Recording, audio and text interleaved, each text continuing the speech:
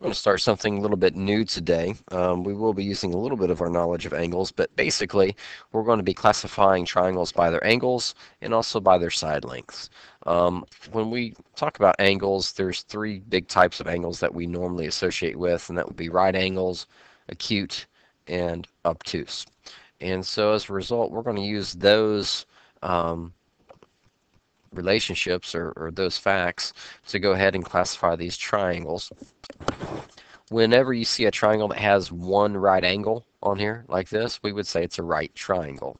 If we looked at all three angles and we go, well, that's less than 90, this one's kind of close, but that one's less than 90, and this one's less than 90, when all the angles are acute, we call it an acute triangle.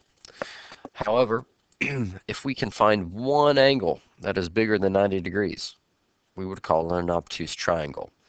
Um, Another thing to remember is that all three angles together, if you added them up to any triangle, the internal angles would always equal 180 degrees. So, for example, if we knew that this angle right here that I'm circling in orange was 130 degrees, let's say, that only gives you 50 degrees left over to split between the other two angles here. And so you would have two acute angles, but we don't care about that. It's not an acute triangle because we have this huge obtuse angle that classifies it as an obtuse triangle. So again, if it's got one right angle, it's a right triangle. If it's got one obtuse angle, it's an obtuse triangle. If they're all less than 90 degrees, we would call it an acute triangle. The sine length is pretty easy to go with as well. If all three sides have the exact same length, we call that an equilateral triangle. And think of the this part right here, as kind of an allusion to equal, and that will help you understand that they should all be the same length. There's some also other cool properties in here. Every single angle for an equilateral triangle would be 60 degrees as well. Okay. Now, how can we show you an equilateral triangle? If we show you that these little tick marks here, if this has two tick marks here and then I have two tick marks here, that's symbolizing that this left side is just as long as the right side. And then again, if we have two tick marks down here at the bottom, that's showing that that is the same length. So all three sides are the same length. Now over here, we have what's called a scalene triangle, and that's where none of the lengths of the triangle are the same side. We've got one tick mark here, but none of the other sides have just one tick mark, which means they're different lengths than this side. This one has two tick marks, but this one has three, and this one has one, so none of the sides are the same. That also means that no angles are equal. Over here, all three sides are the same, and all three angles are equal. They're all 60 degrees.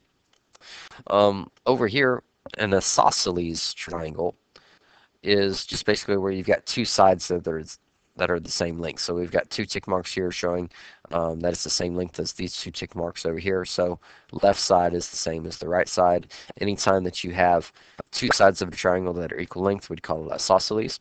And then we also get this cool part here too. The angles down here in the corner of these equal sides are going to be the same value. Um, Basically, it just takes a little bit of practice to get used to it. I'm going to throw up a few, and we're going to classify by angles, and then we're going to classify by sides.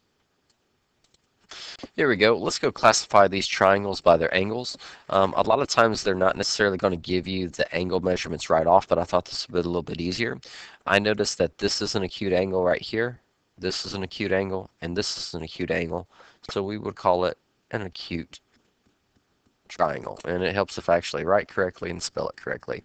So, a acute triangle. This one is 33 degrees, so that's acute. This one's 57, so that's acute. But this one, that's 90 degrees exactly, so that's a right angle, so I call it a right triangle. Down here, this is an acute angle. This is an acute angle, but this one's not acute. This one's obtuse, so I would call this an obtuse triangle.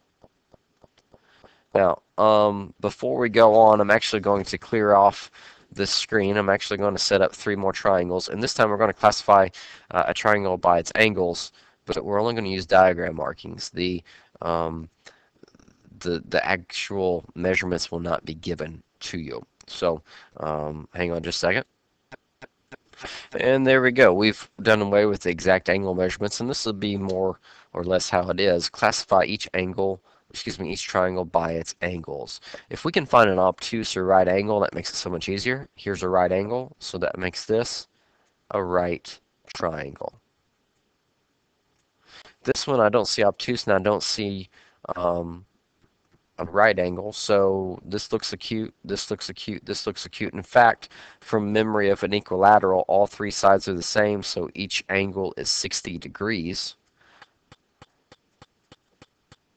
So that's an acute triangle. And over here, see this angle right here? Sorry, that's an obtuse angle, so we can just call it an obtuse triangle. And that's more or less what you'll see most of the time. Now if we were to classify a triangle by its sides, these tick markings are very, very helpful. See this one right here? Well, here's one right here. It's saying these two sides are the same length, but it's different than this one, this third side. So I've got two sides that are the same length. I would call that a isosceles triangle. Now we're going to skip number 5 for a second. Let's come down here. All three sides are the same length, so three sides are the same length. We're going to call that an equilateral. And now we can come back and we can talk about this. We're going to be using its sides, but all that they give us is the angle markings. Now, I know this one is 90 degrees, and see this angle right here, it's got two curves like this. Well, it's saying that this angle only has one curve of line. It's basically saying that they're different angles. They're not the same. If I put two on there like this, it would be symbolizing these two are the same, and they're not. But if I put a third one on, this 2 is definitely different than this 3. It's kind of like the tick markings, but it's in code for the angles. What do I know about triangles that have 3 angles that none of them are the same? This is 90. This is an angle less than 90, but it's different than this one, so 3 different angles means that I have 3 different side lengths. And if I have 3 different sides, then it's a scalene triangle. And that's how you can use the angles to go with it. If you saw a triangle with like this, and you didn't have the side markings on there, but they were like, hey, here's an angle and here's an angle, and these two are the same, well, we'd say if you have 2 angles that are congruent, that means that you have 2 sides that are congruent, and that would be isosceles.